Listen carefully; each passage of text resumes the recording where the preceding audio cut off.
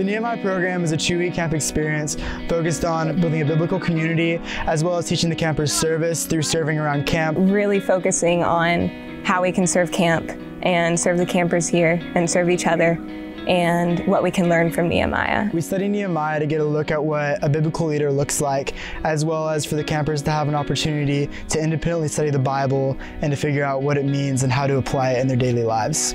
I think we study it because Nehemiah is such a great role model for developing leadership in yourself and with others. First, he prays about everything, and he gets everything straight with God before he goes and does anything else. And through everything, he's with God all the way, has his will in mind, and he makes smart decisions that he is thoughtful about without being rash or destructive. And I think that's something we can all learn from, and every leader today can really draw from. The purpose of the work, projects, and team building were to establish trust between the group, teach them how to communicate, build a community based around serving one another and serving camp. There's kitchen crew. We wash dishes, help make the meals for the junior campers. We would repaint the fences to make them look prettier.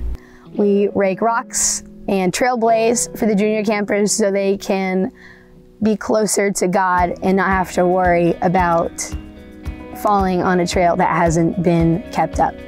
Being a Christ-like leader is to be able to lead diligently and to have good communication with all the people that you're leading. Being a leader through Christ doesn't mean that you're always doing the one talking, but rather than listening to the ones that you're leading. To me, being a Christ-like leader is being able to hear others and make sure everyone's heard and not felt like they aren't heard in a situation, and where we can all work together. But to be a Christ-like leader, you really have to lean back on God's will for you and the ones you're leading. Prayer is a ginormous part of this, because without God's hand, you're never really going to get anywhere. And without God's love, it doesn't mean anything. Without love, it's all for nothing. You have to have integrity is one of the big things of being a leader, doing the right thing anytime. 2 weeks I've learned that God's love is unconditional. No matter what I do, my sins will always be forgiven, and that He's always here for me. All I have to do is just reach my hand out and accept His help. Not only ask God for help through the bad times, but thank Him for all the good that He does.